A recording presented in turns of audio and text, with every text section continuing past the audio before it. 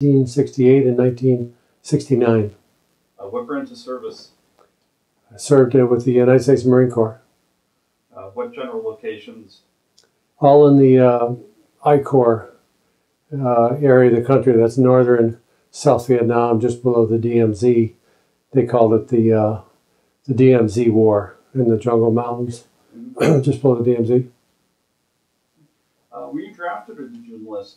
I enlisted out of college. I finished college, finished my bachelor's degree at Niagara University and continued on to get my master's degree in education. And then all my buddies were over there serving and stepping up, so I decided to enlist. And I thought training in the training would be best in the Marine Corps, so I joined the Marine Corps. Do you recall the date? Yes, I joined the Marine Corps in November 1967, the Officer Candidate School hotel company. We graduated in August of 1968 from the OCS basic school. Why did you join? I joined because I had buddies over there that I graduated in college with. We had an ROTC program. And I didn't complete the 4 years. I just completed 2 years of mandatory ROTC. I didn't continue. But my buddies were over, when I was going to graduate school there at Niagara, I had some friends over there in the Army that were serving and communicating with them. Additionally, I felt the patriotic surge. Everybody steps up during a time of war. When the commander-in-chief decides to go. At that time also, we had a treaty with Southeast Asia. It was called SEATO, S-E-A-T-O, Southeastern Asia Treaty Organization. So, and the basis of that treaty was if someone was invaded, that the other members of the treaty would come to their assistance. So I thought that was an honorable thing to honor our commitment through that treaty. It pretty much answers the question, What did you know about Vietnam before you enlisted? Absolutely nothing except for the year prior while going to graduate school, receiving communications from a lot of buddies there at Niagara University. They were in the Army. And due to that correspondence and the heating up of the war, during that time period, 1967, that brought me more knowledge of what was going on over there. How did they describe it to you? Well, it seemed like they were totally committed at that point. They were in various areas of South Vietnam, mostly number 1 Corps, 2 Corps, 3 Corps in that area. And it seems like things were heating up, and the troop level was being increased month to month, and it seems like we were out to win a war and get it over with quickly. So that's what they talked about, just the necessity to get it done, get it over with, and get back home. And what were your first days in the Marine Corps like? Training? Yeah. Yeah, training was, OCS, Officer Candidate School. That was 3 months. That started in November of 1967. And it was, boot camp. A lot of psychological, a lot of physical training. Then we went on to, we got our second lieutenant bars, our brown bars or butter bars. And at that point, we went into the basic school, which is a 6-month-long infantry training course. And that was pretty rugged, but pretty much covered everything technically that we needed to know prior to going to Vietnam. Was it a lot of map reading, land navigation? Yeah, a lot of that. Yeah, I ended up pretty good at map reading. And then I decided to, they allowed us to select all Marine officers are initially trained to be infantry officers. But we could select our MOS's, military occupational specialties. So I selected armor. So I finished basic school and I went to I did go to our tank school in Camp Pendleton, California for 6 weeks. So I graduated there as in September of 1968 as a tank officer, 1802 tank officer. What types of tanks? M48A3. That was a 90 millimeter tube, and I had 5 tanks over there. I got a surprise when we first got over there. There was 5 of us in tanks. Had just finished training and went over at the same time in late September 1968. We got over there and they needed infantry officers. So the lieutenant colonel there assigned us all to go 3 months temporary active duty to infantry battalions. So we kind of got a surprise. We thought we'd go into something a little safer, our chosen MOS armor, tanks. A little more protection there, but so I served my first 3 months in infantry, the 2nd Battalion, 4th Marines, 3rd Marine Division, and then my last 9 months with Bravo Company, 3rd Tank Battalion, 3rd Marine Division, same area, from the DMZ area there. The South China Sea and 10 miles to the mountains, that was about 10 miles. And then there was 30 more miles to Laos. And just above us was the DMZ. So it was a total of 40 miles. But the tanks could operate in the first 10-mile area. It was rolling hills, flat terrain. So now the training, basic recruit training and a special officer candidate school, very rugged. How did you get through all that? Well, I got in pretty good shape before I went. Most guys did, I think. I used to carry my sister, that's in the other room there, up and down a mountain, a ski mountain, on my back, a fireman's carry. So I got pretty good shape. So they have, as far as the physical challenge, they had a place. They had an old course, which was a physical training course, and I did pretty well at that right from the beginning. So to answer your question, I think, I guess pretty much prepared physically, psychologically. I was ready to be yelled at by drill instructors, and I knew what was coming. So I just got through the 3 months. Were you trained? Did you train on the M14 or the M16? M14. Yeah. When did you first see the M16, or did you? Vietnam saw the M16, and it was a terrible rifle, jammed all the time. And I think I got a file about that thick on the M16 and the problems they had with it over there. I mean, I certainly had problems myself with the M16. But at various times over there, there was a lot of people rotating, enlisted and high-ranking enlisted and other officers. I carried a 12-gauge shotgun for maybe a month and a half, with a satchel of 12-gauge, buckshot. Then I carried an M79 grenade launcher with a satchel of maybe 60 to 80 20-millimeter rounds. They're essentially grenades, M79 blooper they called it. And that was like firing a grenade.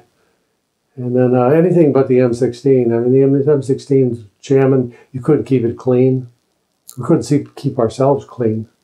But the M16 was even though you tried to clean it at 2 o'clock in the morning, I mean, it was full of dirt. And you'd do the best job you could, but you couldn't rely on it. Plus it had inherent disadvantages that Colt manufacturing came out with finally, and they agreed that there was some. So they made additional. They revamped that whole thing, but unfortunately it was after I left. But now, when did you first arrive in Vietnam? Arrived September 28th of 1968. Flew into Da Nang, and then went to Quang Tri and got was issued my rifle and my everything else I would need, my pack, grenades, the whole thing, And then I took a chopper out to Vandergrift, which is the center of I-Corps, Fire Support Base Vandergrift, or they call it LZ Stud. LZ what? Stud, S-T-U-D. Right in the center of the country, there was big ridges on each side, and a valley in the front, valley in the back, but it was just below the DMZ, 10 miles below the DMZ. And flew into that, spent the night, one night there, and got friendly incoming fire. Friendly? Friendly, a misfire, maybe 10 rounds, and tore our tent apart. Ended up in the trench all night. That was the first night in the country. Lost one pair of glasses. You know, I had 2 pair of hard lens glasses. Lost 1 pair in that trench that night. I was just down to my skivvies, but I learned that never to go to bed without being fully, have everything on, you know. And as a result, from that point on, I always went to bed with my boots on and fully dressed, M16 on your chest. Yeah. From there, I flew out to meet my platoon. It was out in Quezon. That was 6 months after the big siege out there, Quezon siege, January to March '68. So I flew out there and picked up my platoon. Now, what did Quezon look like after the siege? It looked totally barren. I mean, it was just heavily jungled, a lot of mountains, you know, ranging from 400 feet to 2,000 feet, but heavily jungled and, you know, 4 miles from Laos. And I mean, you could see Laos, and but it was tame. We didn't have any contact. In fact, my first 2 months over there, I had no contact with the enemy. What was your first contact with the enemy? Well, that was in December of '68. That's after Johnson halted the bombing, November 1st of '68. And that's when we started to have contact. They started coming back over the DMZ again, infiltrating through the DMZ instead of going along through Laos, the Ho Chi Minh Trail. And so the bombing campaign was working. I mean, 2 months, a little platoon like mine, sometimes I was down to 34 men. It's supposed to have 48 medevacs, dysentery, immersion foot, rat bites, everything. So you lose part of your platoon through medevacs, heat exhaustion, heat stroke. But I mean, I was untouched. Just a platoon roaming around 10 checkpoints a day, coordinates, and never got touched for 2 months. How long were those, you know, those trips? You said 10 checkpoints. 3 weeks at a time. Yeah. How much ground, how much distance did you cover? 10 checkpoints a day. That was early morning till the evening. Before dark, you had to get to high ground, you know, try to get to high ground. So distance, I don't know, the jungle, you know, you're using a machete. The point guy is using a machete. The map reader's number 2. I was usually number 6. So you're walking in a line, you know. I was usually number 6 back with my map, making sure the second guy was reading his map properly. But to answer your question, I don't know, 2 miles or something like that, maybe. But it was mostly jungle. It wasn't highland. It was kind of. Well, you know, you have Route 1 going up to the DMZ and Route 9 going west to Laos. So mostly around on Route 9 going to Laos. All that whole route in the areas just below that and above it, mainly above it, like 10 miles up to the DMZ. It's all just mountains and jungle. That was Quezon, you know, it was Hill 881, south and north. Those were big battles there, but I was up there and never got touched. We knew we could. I did a lot of harassing and interdicting fires at night from all those fire bases, 4 or 5 of them. I would call in a fire mission just for H&I, and I would keep them. I mean, if there, you knew there was an enemy in Laos, you could see the smoke and stuff. There's supposed to be 40,000 enemy troops, but I think they saw that H&I fire coming around our position at night, and I brought it in pretty close, within 100 meters. And then you could just add on to that, you know, 25. So if you got hit, that's the reason we were able to sleep at night, because I would just call in, I'd say the words would be my fire mission, fire on my last coordinates, or fire on my last. And then you could always add to that, and then you would tell them to, well, you'd have arranged that beforehand. Make sure you give all those coordinates to on my fire mission to other fire bases in the area. Fire Support Base Russell, Alpine, Argonne, and Neville, Fire Support Base Neville. So they're all mountaintops with 6.105, millimeter howitzers. So there's interlocking fire. I mean, plus I could get jets in 10 minutes, A4 Skyhawk and Phantoms. So we were never really afraid. We had a lot of support. What could you do anyways, even if you were afraid? Was it just your platoon going out, or were you going out with other platoons? No, just mine. I mean, there was others operating in that area. I knew that. But you always had your AO, they call it, or TAOR, Tactical Area Responsibility. And no one else was supposed to operate in that area. So one time I saw 10 from like Hill 80, 81 South. I could see 10 people running into Laos. I mean, I could have called a fire mission in on them, but I didn't. I suspected they were the enemy. Yeah. How accurate were the maps? Oh, very accurate, yeah. Well, I was confident enough to. In fact, I got maps, and I got some of my. I got my checkpoint coordinates that I've had. I took them home with me. But the maps were. I never really thought about that. You just have confidence. To bring in fire missions every night to safeguard your position and just make sure they're on target. I started way back, 300 yards back with 82 millimeter motors. That's 4,000 meters. Then you bring it in. Their range is, 82 is 40, or about 4,000 meters. So then you keep bringing it in tighter to you. And then you can put it around in a circle. But I was very conservative. You just start at 82. Then you tell them to switch to 105s. And then you would get it in, just keep adding 25, 50 yards. And just decide that's where you want it. Now, would you find any evidence of the enemy being nearby? Or killed by that? Yeah, a lot of, we find a lot of stuff, caches, they call them, and rounds. Not big ones, though. I think they did a lot of that the year before, in 1967. They had some really big battles there. Yeah. In early 68. They had Quezon and Tet, and then Dido in May of 68. Those were big battles, and didn't have to go through those big battles. Now, when you had contact, was it NVA or Viet Cong or? NVA, Yeah. Yeah, and sometimes Chinese. Yeah. What was your assessment of their capability, their military proficiency? Well, I don't know. The way we operated, the tactical strategy, going through the jungle with a machete, that's the way we operated. It was all body count under General Westmoreland. He's interested in that. So the strategy was just go on small units like ours, just head for the enemy, search them out, close with them, and try to destroy them, search and destroy, sweep patrols.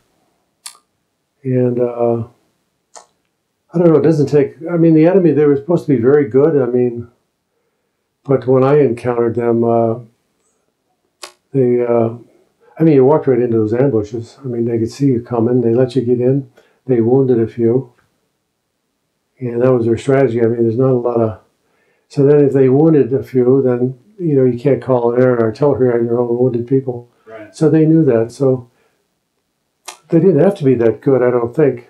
That was a bad strategy, though, on the part of that search and destroy stuff, because everything I learned in basic school as far as tactics and discipline, fire discipline and silence, wow, they knew we were coming.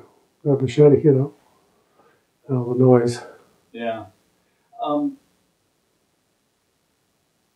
How did you maintain morale? You're a unit leader. How did you maintain morale in that type of situation where you're taking casualties and going through very tough terrain?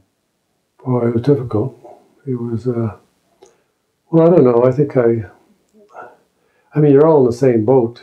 You work as a team, and you know, you just try to use your common sense. There wasn't a lot of tactics to getting hit or hitting them. You just, when you saw them, you fired on them. When they saw you, they fired on you. All throughout the month of December, we were getting a lot of contact.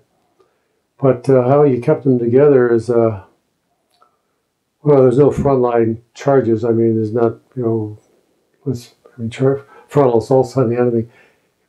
I think they respected me a lot from day one because I was out there. I took, I checked lines every night to 2 or 3 in the morning, use a starlight scope. I sat in the foxholes and, you know, with them, and, you know, they knew they had to stay awake. It was like 2 men to a hole, 30 meters apart.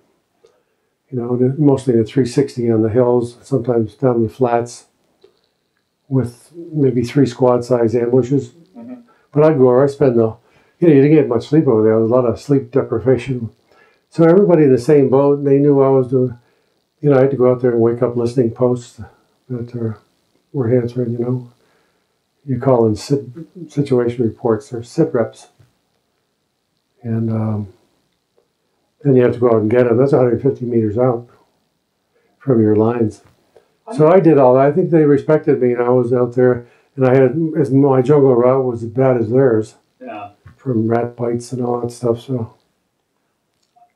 What do you do when you find the listening post asleep? I mean, obviously you wake them up, but that's kind of a serious. Yeah, I only had it 3 times, but it is serious because the CO. I mean, I worked on a lot of company-size operations too, and sometimes you get to a mountain. I mean, when we built those fire bases over there, Alpine, Russell, and Argonne, it's a matter of searching, you know, helo lifted in or overland assaults. I had 10 different helo lift assaults, and then some overland, you know, where you travel overland to the objective, like the mountain. They want to put a fire base up, so you do sweep patrols all the time to secure it, make sure the whole mountain was secure in the base of it.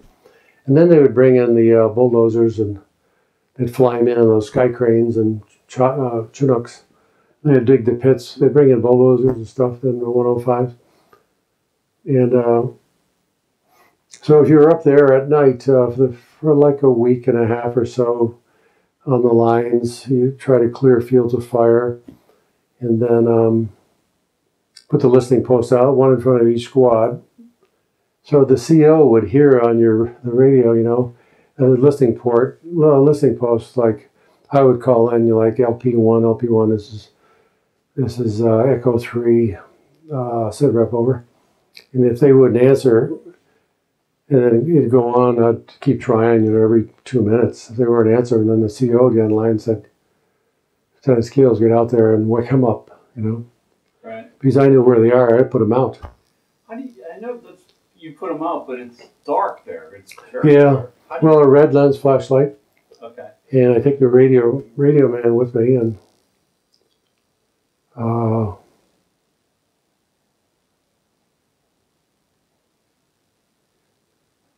I wonder what's going through your mind when you're going out to a listening post that doesn't respond. I mean, it could be that they're, you know, suppose they're dead and this is an ambush. I mean, how do you prepare for that? Yeah, I mean, you just do. I mean, you got to do it. Somebody's got to do it. And so it's meeting the radio man, and you brace yourself. You just, I knew the coordinates and about where they were, and you keep calling, you know, in a low voice, you know, key your handset, you know, if you can hear this. And if you're awake, if you're in trouble, just key the handset. So most of the time, you just get up on them. It's just a human body. I mean, they fall asleep. Yeah. You can't yell at them. I think they respected that I didn't rip them a new one, you know.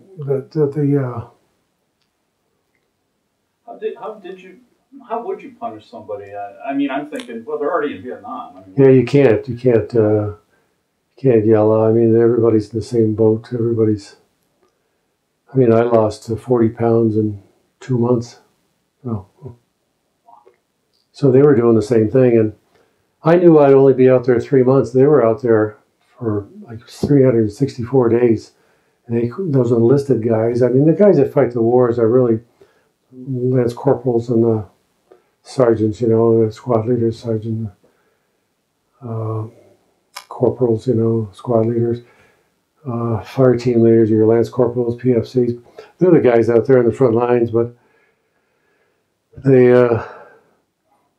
you know, I don't know what's going through their head, 364 days of that ordeal. I mean, infantry guys. Right. Wow, they suffered. Because I suffered for 3 months. It took me 3 months to get rid of my jungle rot.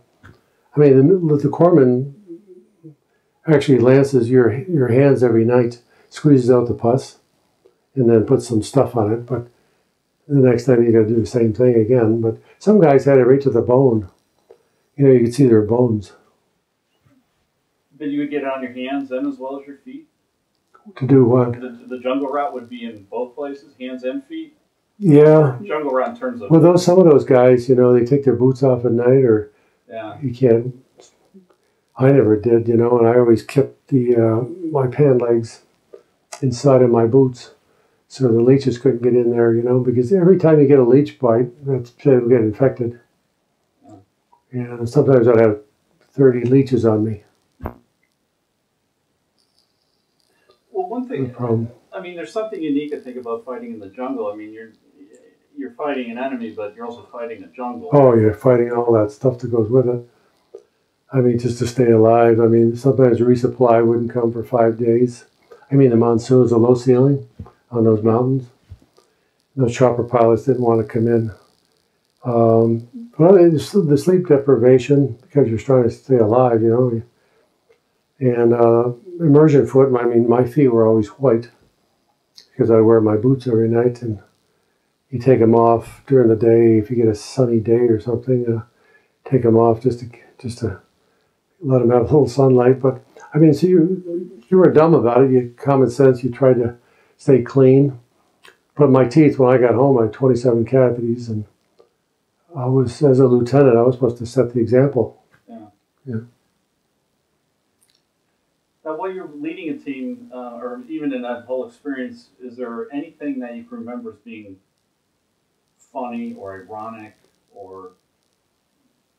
Oh, yeah. Well,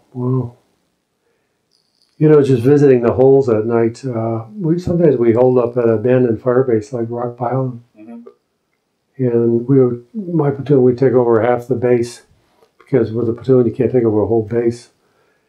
And I mean, the rats were in those bunkers there. I mean, I I never slept, so I'd go back and just check the lines all night, make sure they're awake. But I guess stopping in the holes and talking to them. I mean, lighthearted moments. You know, it was a lot of. But infantry, there wasn't a lot of joking around. I did once get the mail. The choppers would bring out the mail. It was always like 2 weeks late, but they'd drop it, you know, and we'd have to go find it in the jungle. And then you get to it, and there was a letter from my mom, and she said that she had won the High Mom contest. In other words, she could get a free call to me, and she was, you know, it's kind of like yelling through a written letter. You know, where the hell are you? How come I can't reach you? How come you don't call me? I won the contest. Yeah. You know, here you are on a mountaintop, and you know, your mother's still yelling at you. Yeah. So the troops get a kick out of that stuff. And the Dear John letters, you try to turn that back around and make it a little lighthearted. But you know, you stay, because you're going through what you're going through is so rigorous that you just naturally bring up some lighthearted stuff. It just comes to you. Yeah. How did you let off steam when you did go on R&R? Oh, wow. Yeah, we let off. I met 2 lieutenants on the flight to, I chose Sydney, Australia, because that was 7 days. And we just cut off our fatigues, and you could fit 3 beer cans in each pocket. So we stayed at the Coogee Beach Hotel, which is right on the Coogee Beach. So as you know, there's over there. I mean, there's topless, you know. So we let off a lot of steam. And they, in fact, the Coogee Beach Hotel honored us. They said they took a tape of that evening. Us, the three guys, we sat there, and all the drinks were free, and I think we danced. There was 500 people there, Australians. I think we danced with every girl in the place. And it ended around 2 o'clock, and I could even, get up from my table. I don't drink the heavy stuff. Even those days, you drink double, triple shot Jack Daniels. So, that was, we just had a lot of fun together. I'd like to do some research and find those guys today that we spent 7 days with in R&R, and we got to know each other like brothers. Yeah. Yeah. Are you in contact with anybody that you served with? Yeah, from my platoon, 4 guys. I found them starting in 2000, the power of the internet, Right. Starting in 2002, I think. So something like 40 years later, I got interested, and I even joined a vet post in 2008. So it's kind of like you isolate yourself for many, many years, and then finally, after I guess it was triggered by 2009-11, 2001. Mm-hmm. So a lot of people were getting patriotic, and they call them the graybeards, the Vietnam vets, and all of my Marine friends that I graduated from OCS with in in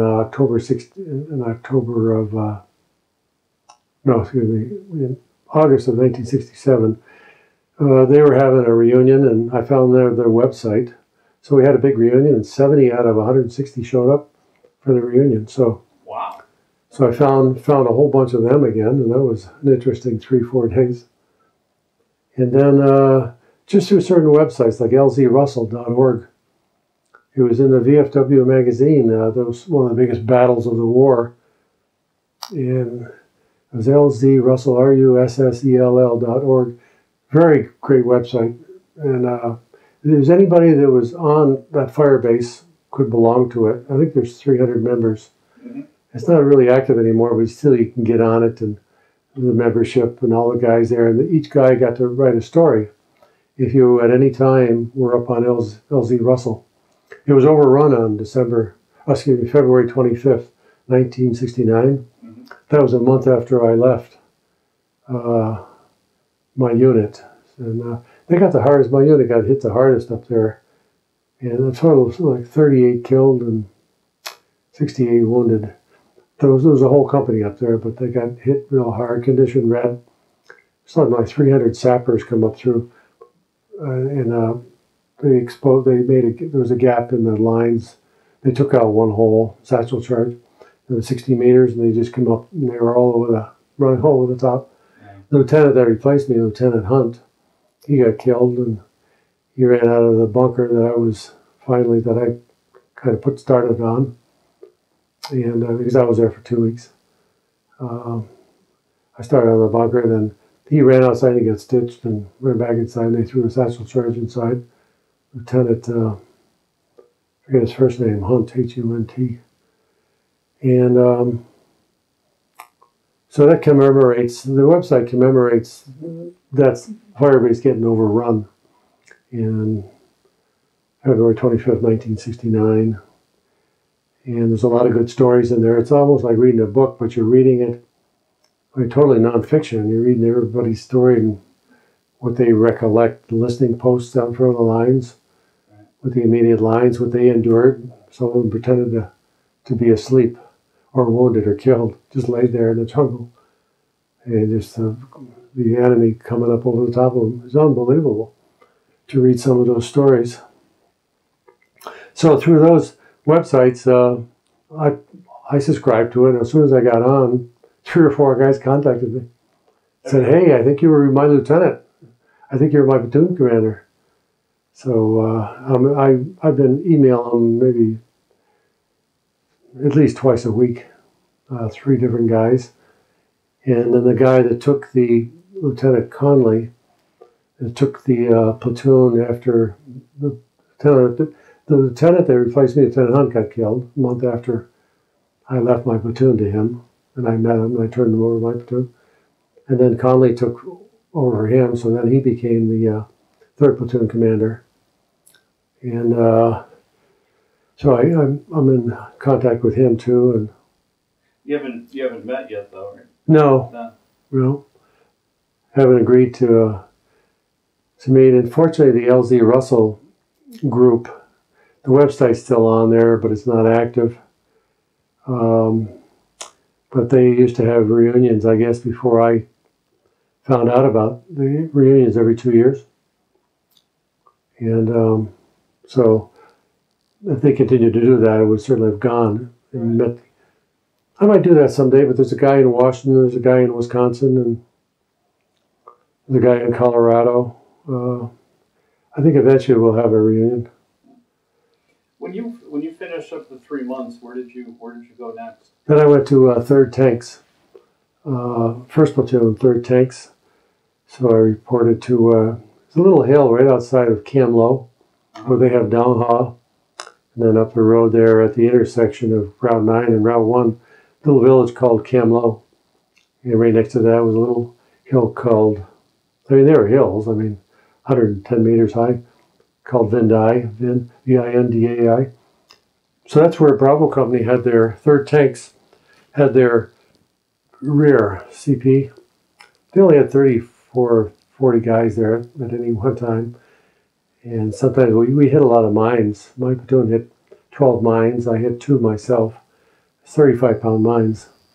And we'd walk them back there to get them fixed. Yeah, what would a 35-pound mine do to a tank? Blow off a section of road wheels, maybe 4. Yeah. They're 100 pounds apiece. You just blow them 100 yards and 2 or 3 sections of track. But we always carried extra track and extra road wheels in our gypsy rack on the tank. What does that feel like inside the tank? Oh wow, it would lift the tank off the ground maybe 5 inches. That's 52 tons for a tank. And big black cloud. You thought you were done. Black smoke. But I always had my helmet. My ears are fine. Yeah. But you're worried about a follow-up sapper attack, so you can't dwell on it too long. But it sure is a hell of a loud explosion. And if there's any infantry around you, there never was. We operated with the Arvins, but they operated way behind us. They didn't want to operate near the tanks. The Arvins were known to be 10% sympathizer, 50% known Viet Cong. So they knew there was mines all over that area. Geo Lin, Con Tien, Ocean View, all up that road to Geo Lin, Con Tien, the dirt road. It was embarrassing to hit mines because the CO had a CO named Captain Miller. It was just embarrassing to call him up on the radio and said, "We can't accomplish our mission. 2 of my tanks have been mined. You can't abandon it. It takes 2 hours to button up the tank to limp it back to get fixed. So you can't accomplish your mission, and you can't abandon it because you got to provide security. Right. So you just do a 360 and make sure there's no other mines in the area. And you would wait the 2 hours, then you call up and say you can't complete. People would get upset with you, upper ranking officers, especially if you're on a reaction force and somebody's getting ambushed. Right. Wow. And you'd feel, I kept a diary all through my tanks and just daily activity, maybe a paragraph every day. But did you have any direct action with the tank? Were you actually engaged the enemy? I really lucked out that I got a lot of income in almost 3 times a week. Incoming motors from the DMZ. Yeah. They weren't supposed to fire at us, but 82 millimeter motors, they're 60 millimeter motors they had, and some rockets. But we'd get them all the time, and I just put them in my tanks in the 360 because I operated it from the South China Sea all the way along the DMZ. It's like a big ridge line. Right. And then you can see the Benhai River and the river. You can see their tanks down there and their flags. I don't know how many miles that would be, like 5 miles away or 6 miles, but you could see into there. And then, but I would operate along right to the mountains there. And that's where we'd hit a lot of mines and get a lot of incoming all the time. Then you call into the Paris peace talks and answer 11 questions. Then we were getting fire. You'd estimate the coordinate. Right. And sometimes you see the outgoing pop, and sometimes that entailed seeing the actual blast, the fire from the outgoing. Right. So I'd call back and ask permission to fire on that coordinate. And 99.9% of the time they'd say, no, you can't fire back at them. So you just do a 360 and wait it out and wait for there's always a possible sapper attack to follow incoming. So they had to button up the tank, just sit there at a 360 and wait. And then they get back to you on what you can do. And there's only one time that they said, yeah, go ahead. If you can, the coordinate, you can fire back at them. So it was 3 of my 5 tanks, fire at a certain coordinate as a rangefinder. So you could range out on that. 80% chance of a first round hit with a rangefinder. It was old technology, but yeah. So you can look at the coordinate and figure out the distance. You range it on the first round, then you follow that wherever it would hit, and then the second, then adjust it over, the reticle adjusted over. So second round was always 100%.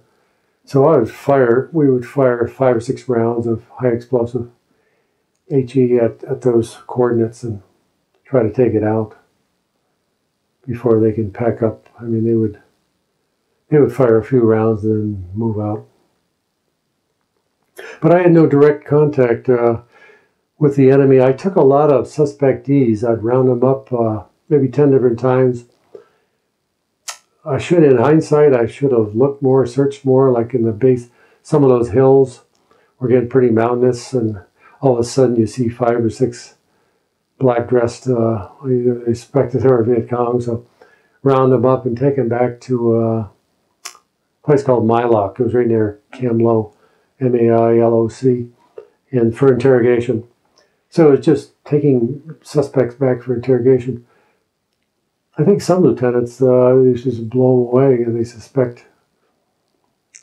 I mean, I know there was one that actually searched the area. I mean, I used to work with a platoon of ARVNs or squad of ARVNs at least. I should have had them search the area for AK-47 or whatever, but I never did. Just round them up and march them back, to Mylock.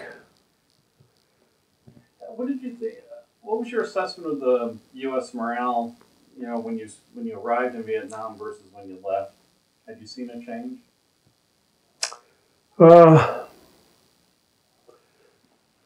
morale when I got there is, unfortunately, the morale is taken from each individual commanding officer. Like my platoon, I tried to instill morale. I mean, you're just fighting for each other. Conditions were so bad. And then every day you were in fear of your life. I mean, you didn't think you'd make it the next day, but you just had to boost each other's morale. So you fought as a unit, but you never took, we used to take objectives, like in December of '68, heel lift assaults on a certain objective, and we would take it, and then you just leave after 3 weeks. I mean, you never, if they wanted to win the war, you would go from objective to objective and just get it over with. So that hurt morale a lot. I mean, I had 18, I was only 22. I had my platoon was 18, 19 years old. They would say, what the hell are we doing out here? Or how come they understand there was nothing happening, but they understood also that, just by virtue of bombing the Ho Chi Minh Trail, that things were happening there, and they thought we were winning the war. But Johnson halted it the end of my first full month, the late October of '68, we were called back to Vandergrift in showers, and they treated us like royalty. We couldn't figure out what was going on. The whole battalion was back there, 2nd Battalion, 4th Marines. That's 800 guys.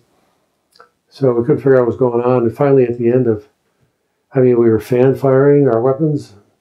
We were cleaning them, just reissued fresh grenades instead of our rusty grenades. The grenades were getting pretty rusty. There was M28s and M1 grenades. You just hang them right from here. What's the difference between? The baseball grenades, M31, were easier to throw like a baseball. Right. But they're both the same power, the 15-meter killing radius. And the other, but we filled our canteens, like I'd always have them carry 3 canteens of water, 4 canteens of grenades, plus the grenades right here, like 3 here and 2 here. But they would get rusty after the rains and stuff. So we were outfitted with all brand new stuff at Vandergrift, and all of a sudden, it was like on the 6th day, they said, okay, it's called off, back to your units and back to the jungle. So we just headed back out of the jungle. But before we did, all of us lieutenants, there was 4 of us lieutenants, look at each other and say, what in the hell was going on? And couldn't figure out what it was. And one of the guys said, well, they just found out that we were going to try to win the war. We were going to be the first battalion to hit the beach, Haiphong Harbor, which is right in the middle, right at the southern end of North Vietnam, but a very important area, Haiphong Harbor. And then we were going to hit it and try to divide the country and just pound them into submission. But all of a sudden, it was obvious that a week later, Johnson halted the bombing.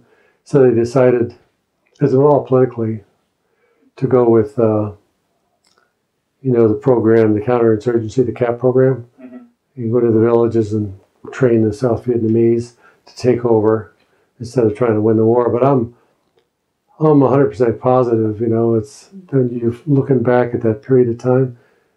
I didn't give it too much thought for 35 years, but those figures are in my diary and stuff. You knew what was going on. You can put 2 and 2 together just by reading the history books now that, we decided not to win the war November 1, 1968, when he started halting the bombing. Because right away we started getting hit. They started coming back over the DMZ again. And had a couple of ambushes involved with. And a lot of contact then. But it was obviously the enemy knew what was going on too. They knew they weren't going to get bombed anymore going on the Ho Chi Minh. And how do you react to an ambush? What do you do tactically? Well, you pull back and unfortunately, the support over there was terrible in many ways. Like in tanks, we only had 3-man crews instead of 4. The M16s were terrible. I only had, in my 3 months as infantry, I only had 3 radios, supposed to have 4. 1 for each squad, plus 1 for myself, But in an ambush, I remember, you get hit, and then you're calling the squads, finding out you want to count. You missed anybody, and somebody say, yeah, we're missing 2. But I'd have to send a runner over to the squad, which would take minutes. Crucial minutes, to find out that the runner would have to come back. Even though I asked for, squad every other day, I'd ask for another radio, PRC 25. So yeah, you find out who's missing, and then because you want to, like one time my squad was ambushed, I was trying to locate them. I know where they were, the coordinate, but going down to envelop the enemy, and then you locate them, and fortunately I didn't have enough smoke grenades, so I couldn't find the exact area where the point of my squad that was ambushed. They took 5 wounded. So I kept moving in until there were snipers all over the place. I think they were Chinese. But then you get hit, you pull back, because your objective is to, if there's anybody missing or wounded, get them, then pull back and then just come in with the artillery as hard as you can. There's an old joke, that the Marines, go on the offensive, tough guys, and they locate the enemy, then they destroy. where the Army is a little smarter. They go in and close with the enemy, then they pull back, use artillery, then they go in and Right. close. But in those days, in Vietnam, we were on the offensive all the time, so we had to locate the enemy. And unfortunately, they were smart. Zigzag bunkers sometimes. I got pictures of bunkers. Uh, Zigzag bunkers, so they let you get like a mountain, those fingers coming off the mountain. So you got to search out those fingers too, and so it's thick stuff. So you get in the middle, you're looking, and all of a sudden you start to see bunkers, zigzag, one there, one over here, one there. They let you get in the middle and they open up. So I mean, and that happened to unit after unit over there. I mean, that was really, the tactics were bad. Because what can you do? They shot the wound and you can't call an artillery and you're wounded. Right. When you said you had missing, and do you ever, get a scenario somebody's missing, you just never find them? No, we found them. It's an all-day thing, that's why the battle goes on and the weariness, and you got air support. I mean, they want to know where to drop the stuff. And I had an A4 Skyhawk. I had artillery, just waiting. I had a Bronco guy up there. They started using those OV-10 Broncos in that just November of '68. And they trying to locate, missing for me and stuff. I mean, it was a terrible situation. And but no, you eventually, the darkness and come and you recover.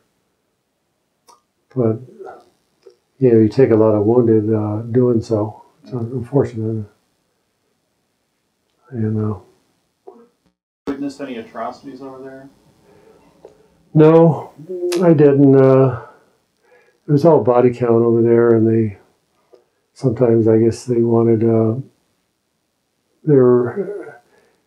kill ratios. They wanted evidence. And that's why sometime I heard over there that they were cutting off ears to show evidence of body count.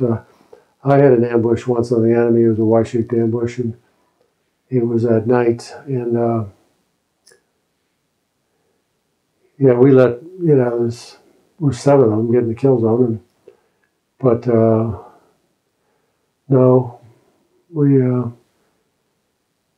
I watched my troops. We put them on bamboo poles, and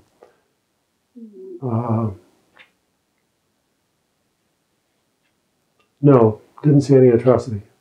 No. So you spent your 3 months leading an infantry group, then you let the tank move home. Is that the last assignment you had in Vietnam, or was there? Yeah, tanks. Yeah. So what was it like when you just had to serve a year in Vietnam? That's all. Yeah. I'm sure it must have felt like a lot longer. Yeah, it felt like wow. That's why my empathy towards the enlisted, serving that many days out there and just being rotated back via chopper, back to safety, and then finally getting out. Those infantry guys, wow, praise be to them, So what were your feelings leaving Vietnam? Oh, I had good feelings leaving. A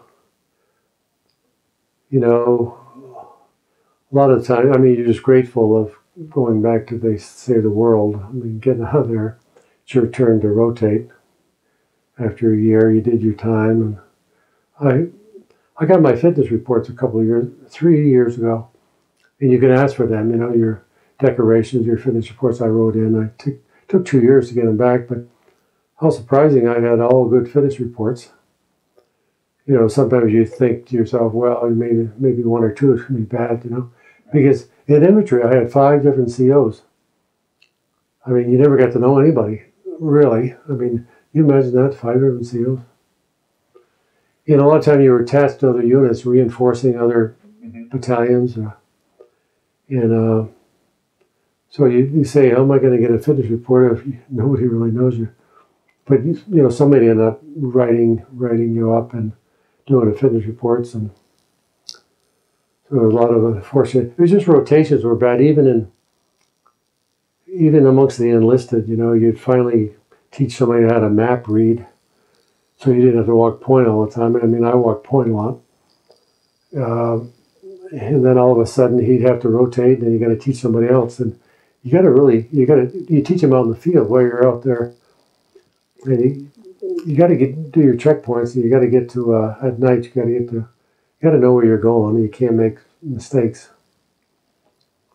So the rotations really hurt. I mean, there's always people. I mean, you get to know, you know, you're doing real well. That's part of the thing that I guess you get attached to them.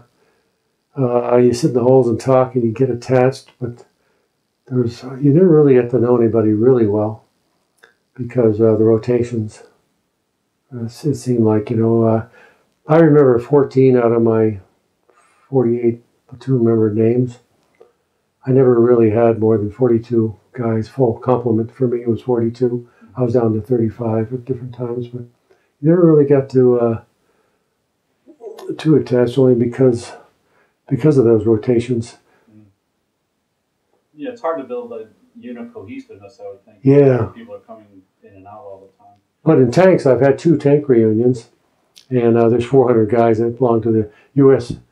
Marine Corps Vietnam Tankers Association. It's USMC VTA.org. And they have reunions every 2 years. So, yeah, those guys are really good camaraderie.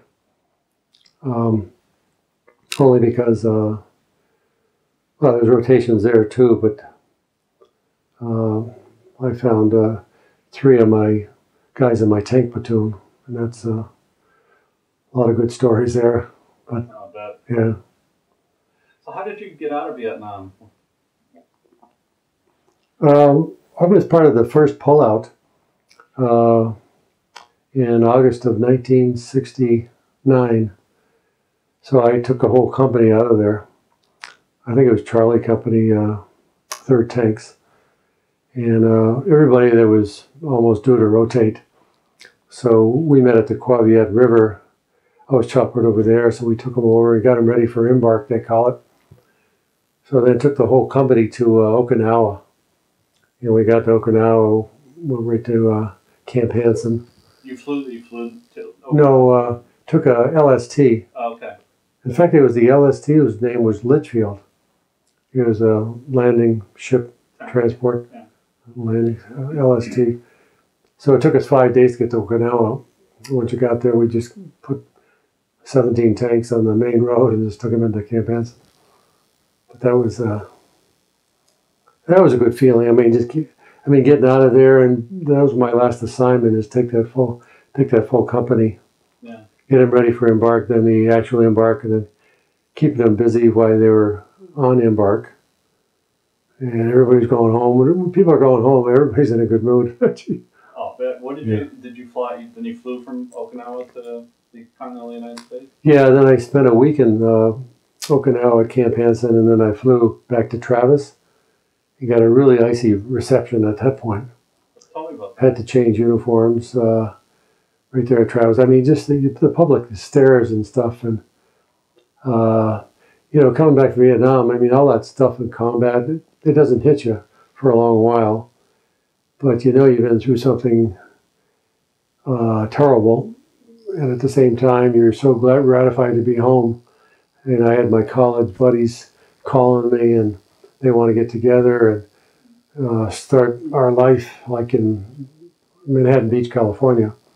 So there's 3 guys, and 1 guy from my last year in the Marine Corps spent at El Toro Marine Base, El Toro, California, right near Newport Beach, which is a great place. I've been there. Yeah, El Toro. So I was supposed to go to 5th Tanks in Pendleton, but at the last minute I called and said, you got anything else open, so I can make a quick decision. The Lieutenant Colonel said there was a billet open also at El Toro. So he said, you want to take it? You got to make your mind real quick. So I said, yes. So I said, where is it? And they said, near Newport Beach, California. And I said, oh, I'm there. So I spent the last year there, and one of the lieutenants I made move up to with my college roommates.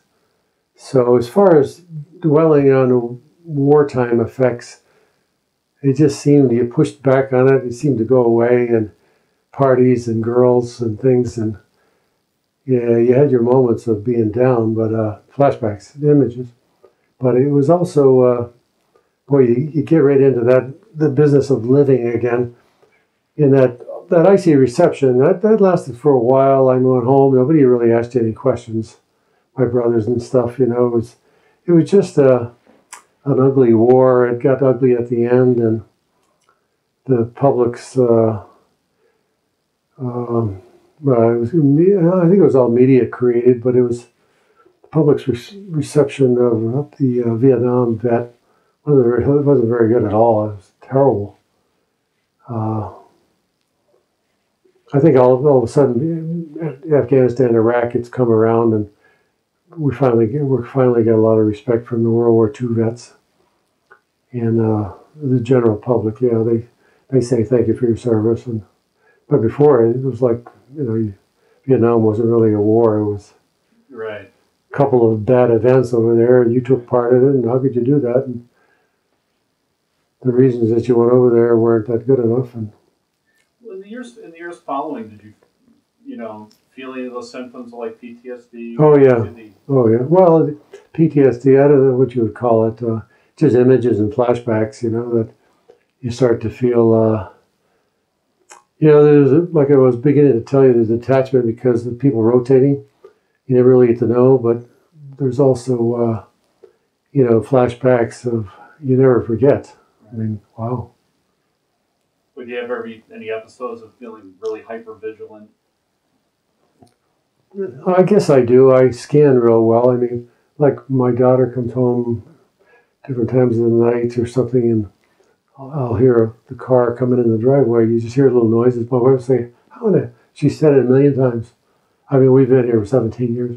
She said, how the heck do you hear that?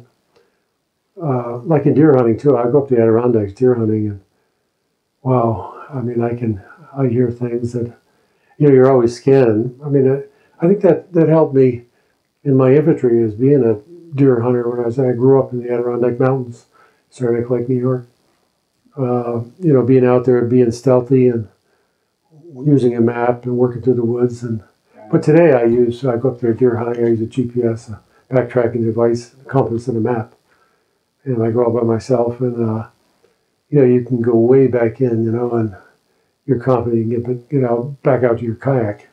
Right. But I'm always scanning and listening for stuff. And so I think Vietnam will do that to you. I mean, wow. I mean, those patrols were unbelievable.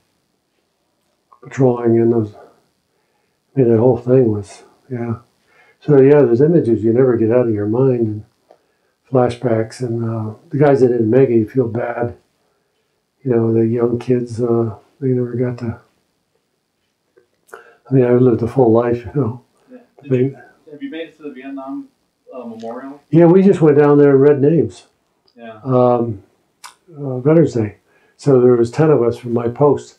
Went down and each of us read 25 names from the wall at night. I mean, ours were right around between 8 and 9, so you were led to the platform and there's bright lights. And then we all turned around, saluted the wall, and then read our names, But there was bleachers out there and people, maybe family members, sitting out there, and that was a good thing.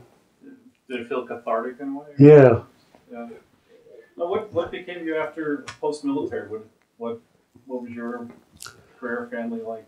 I immediately, my first job was in little medical sales, and I had a couple of roommates, college friends in Manhattan Beach, California, when we first started out, that got into medical sales, so I did too. We all kind of the same thing, but I stayed in that all my whole life, selling medical devices, artificial prosthetic hips and knees, and also heart pacemakers, heart valves. Did that my whole life. So with some good companies, Abbott Labs, Bristol Myers, a couple different pacemaker companies, but yeah, I had a good working career. And you got married and had children? Yeah, married and adopted 2 children. You met one, Christina, Okay. and Karen. So I adopted 2 children, and lived in California like for 20 years, and then moved back here 17 years ago. Okay. I got a job transfer. So I've been retired about 5 years. Are you enjoying it? Very much. But you discover very much, you discover, a part of your life like the Vietnam was just only a year, but you can still continue your service through like the VFWs. Right. Like we went down to read names on the wall, and it's a camaraderie. Our poppy drive, we raised 23,000 last year. I mean, people are stepping up, giving a lot of money. So that's 100%. There's no overhead. We give that right to the wounded warrior. Really good causes. We investigate the charities we give to. But a lot of the vets isolate themselves. They don't see a reason to, focus, or they have images or flashbacks. And you can get rid of help to get rid of a lot of those flashbacks and war PTSD, I think, by joining VFWs and by getting involved. And you listen to everybody else's stories, and it kind of helps with getting through your own little stories, your own little. Yeah, you mentioned you joined the VFW just a few years ago, right? Yeah, finally. Do you think you had just been kind of avoiding it for that? Oh yeah, a lot of people isolate themselves and they don't want to talk about it. They don't want to investigate. I think finding my platoon members in the last 10 years and talking to them, and then actively seeking out my fitness reports and decorations, and it actually makes you feel better. What decorations did you receive? Combat action ribbon is my highest. Not many, but they call it the normal combat action ribbon, and Navy Commendation, Unit Commendation, National Defense, Vietnam Campaign Medal with 4 campaign stars. But none of the big ones. I got put up for the big ones, but I never got them. Who knows why, I had a staff sergeant, my platoon sergeant put me up for a big one. My last CO, Captain Hill, in the 2nd Battalion, 4th Marines, I only knew him for 2 weeks, but he put me up for 2 Bronze Stars, but I never got them. And who knows, why you never get them. It's just, he himself, a month later, was at Russell. Right. I think he got wounded at Russell.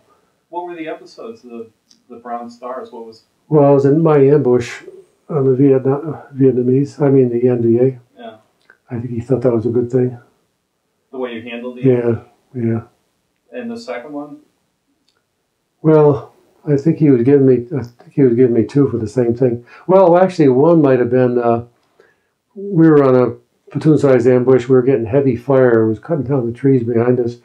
So I put them on line, we just laying into the ground.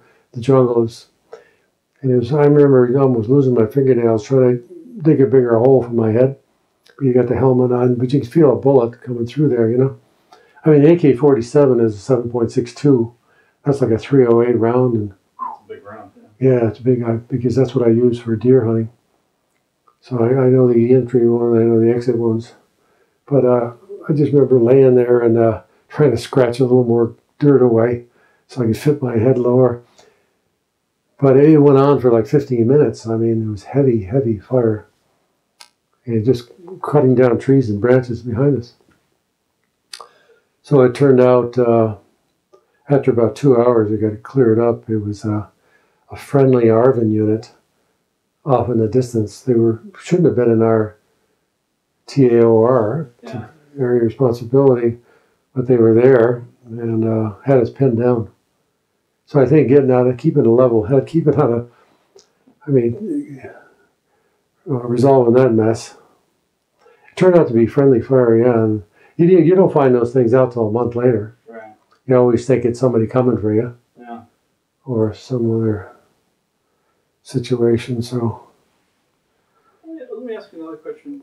Based on your experience, Vietnam, combat, is there anything that,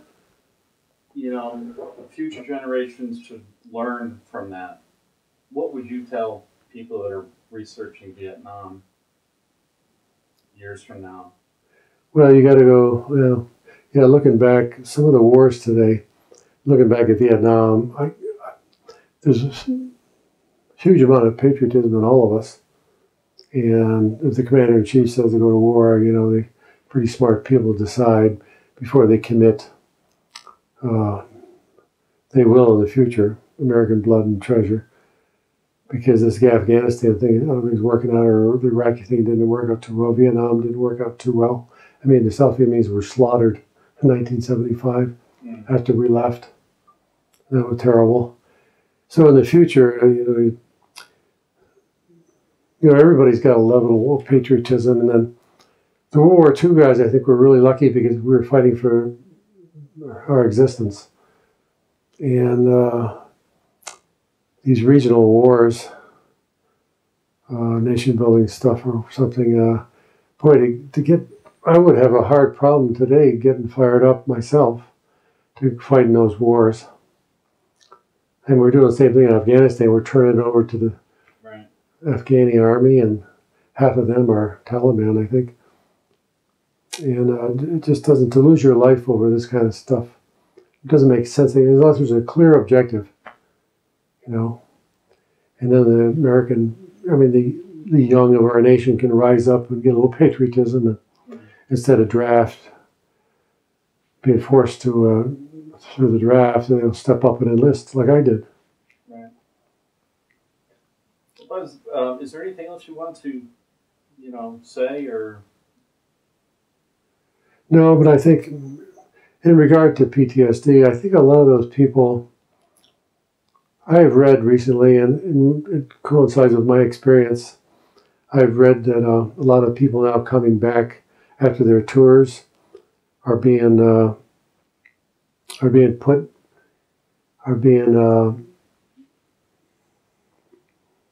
don't know, I guess the tradition today is to leave them with their units for a couple of weeks, or leave them with veterans coming back for a couple of weeks for post-deployment. And they can talk about their experiences. I mean, like coming back to Vietnam, you're just in shock. You didn't get any post-deployment, and then you come back and you got the American public. The reception that we did was terrible. But today they're doing the right thing. Put them with the vets, or maybe insist that they seek out their buddies, help them with getting addresses and duty rosters and things like that, so they can communicate. And because talking to each other really helps. As I learned from getting into a VFW post, so they should really insist that they join a VFW post for a couple of years after they redeploy. After they come back from a war, and talk to all like we have 200 vets from all different wars. And you can sit at a table like we do of 10 people. The guy's talking about World War II, the Korean War, Vietnam, and other wars. And everybody's in the same boat, and they're talking about their experiences, so you don't feel like you've had something extraordinary. Everybody's... So I think it helps. I think it would help with flashbacks and PTSD and images, horrible images. But it all helps, So I think to get proactive and insist that they join a VFW right away, or post-deployment, they get together with some vets for a couple of weeks and have a few drinks and talk about their experience and get it out. Because like most guys, if you talk to them, they were never debriefed on anything. I was never debriefed on anything. Somebody never said, well, what would you do over there? Nobody will ever ask you that question. They'll just say, well, they don't want to ask, or they're not interested anyways. So it ends up like the COs. Like I had 5 COs in infantry. None of them ever debriefed me. Say, well, how the hell did you do that ambush, or how did you screw that one up, or how'd you do that? It turned out to be a good ambush. Or tanks, recovering bodies and help, going out and helping the reaction force, helping squads that were ambushed, or lost in post at night that were ambushed. How did you do that successfully? And what tactics did you use? That all helps all that discussion really would help. But I never got to tell anybody, like my COs. I mean, you never really talked to them. I mean, for two weeks or 3 weeks, and you're on the field all the time, so you never really get, maybe initially one-on-one for 5 minutes. But after that, it's all fun. Here's the checkpoints for tomorrow. Go hit them. Right.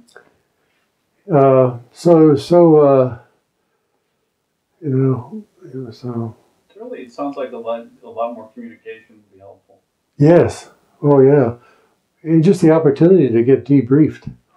I mean, let somebody like they're doing today is great. I mean, let them hang out with vets for a couple of weeks. Insist that they do, require that they do hang out with vets through a VFW or at the expense of the U.S. government when you get back. Yes, before you leave the military, you got to spend 2 weeks with some other returning vets and all talk for. Even if you don't think you have PTSD, right. Or it's just good to get it all out. At least talk about it once. Well, I think it's a great idea. Yeah. And what I find interesting about this process is that the feelings, that vets have at the conclusion of something like this is concern about the next people that are going to experience things like this. Yes. So it's I find that fascinating, yeah. and I think in a way very reassuring, because I think that's a very wonderful human trait. Yeah. Is to worry about what happens. I had a horrible experience. Yeah. How can it be better for somebody else? Yeah. And I think that's through being debriefed, more of that going on. Up the chain of command, Yeah. Even meeting a battalion commander or assistant battalion commanders, lieutenant colonels, battalion commanders, assistant battalion commanders. I mean, at the end of your tour or something, at least get to meet them, Yeah. Say, hey, how do you think I did? But none of that goes on. Yeah. And yeah, because in your professional world, if you're not doing well, you certainly hear about it, right? Oh, yeah. Yeah. But get to meet them or get to be debriefed on something. If you did something right, tell the person that they did something right or did well. Right. I mean, I got a plaque. It says 3rd Marine Division, 1968-69. Very well done. And that was something. I mean, but you didn't get to talk to anybody, no senior commanders or. I mean, I would have loved to have been able to talk to my last CO in the infantry or my last. Well, I only had one CO in the tanks, Captain Miller, J.J. Miller. I heard he went into the FBI. But I'd like to have had a departing conversation with him, how did I do? Did it okay, What would you have told him? Mike? What would you have told him? Well, I don't know. I hit so many mines, my platoon, that you were embarrassed half the time because you couldn't complete some missions, that were important. I mean, people getting ambushed. You couldn't get to them because you're hitting mines. What would I have told him? I wouldn't have said anything, I guess, but I would have expected to hear something from him. He's the commanding officer. Right. Like Skeels, you did well, and or you did average, or you did a little above average, or I really appreciated your service over here. That would have been nice. How do you think you did? Well, combat, I mean, some instances you think you did poorly. Yeah. But I mean, on my fitness reports, I've got about 8 of them. I mean, they all say I did well, and they say on the fitness report, particularly desire to have. I got mostly that, so. Right. I mean, that meant something to me. That's better. And then for my platoon members, that's another thing is being proactive and seeking out, like my platoon members. I mean, I got some emails like, "You're an excellent platoon commander. You're the only person I ever had respect for. It was an honor to serve under your command." I mean, Yeah, I don't think you can do better than that. Well, Bob, I wanted to thank you for your service. thank you for taking the time to do this. This is, this is important stuff, and Yeah. I really, really appreciate it. Well, it's going to help other people. It will. Yep. Any decorations or you